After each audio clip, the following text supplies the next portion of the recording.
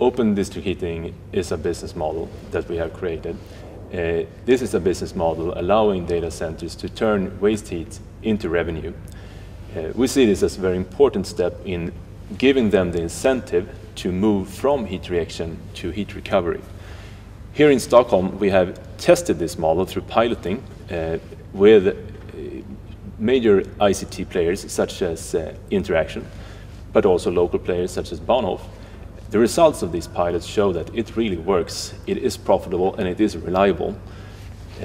Now we are taking the next step, making this into an international offer, which we hope will attract data centers to Stockholm.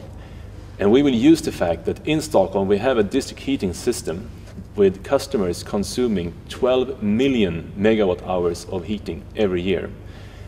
Consequently, we can absorb enormous amounts of heat from, for example, data centers and use it in the city. So, to sum up, open district heating allows data centers to turn waste heat into revenue, and thus we are supporting the move of the data center industry from heat rejection to heat recovery. And we believe that Stockholm in the future will be the unique location for modern and green data centers.